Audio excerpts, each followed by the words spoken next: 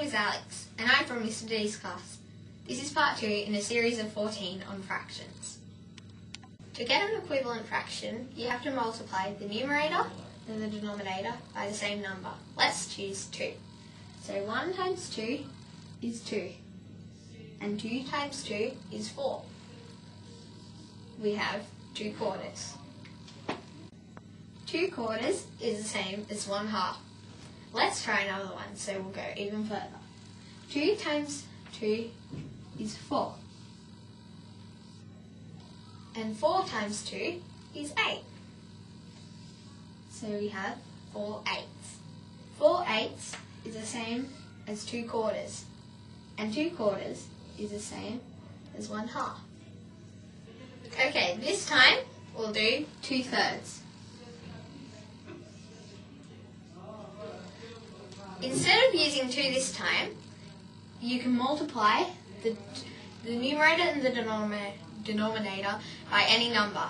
Let's choose 5 this time. So 2 times 5 is 10.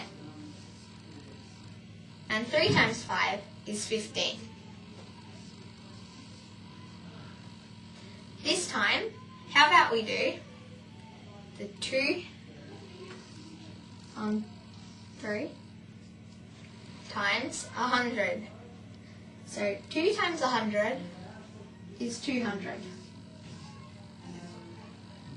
And 3 times 100 is 300. So 2/3 is equivalent to 10/15, which is equivalent to 200 on 300.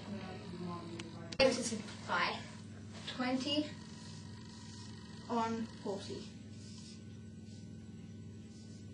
Okay. To do simplifying, you have to find a number that goes into both of them. Let's try 10. So 10 into 20 goes twice. And 10 into 40 goes 4 times.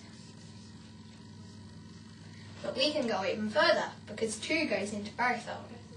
2 goes into 1, 2 goes into 2 once.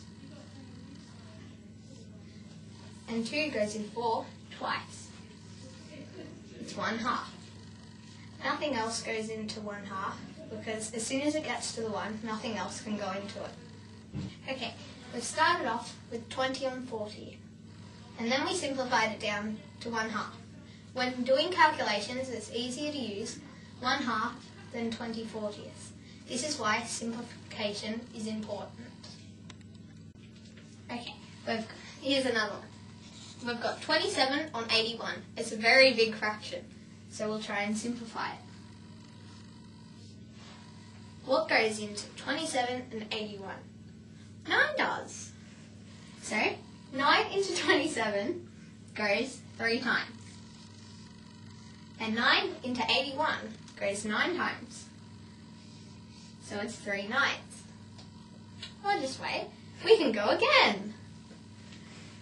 3 into 3 goes once.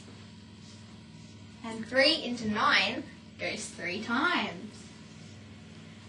Well, we had this huge number and we've gone straight down to a simple 1/3. That's pretty good. Thank you. I hope this has helped you with equivalent fractions. And remember, you can multiply or divide both the numerator and the denominator to get an equivalent fraction. Thank you. Goodbye.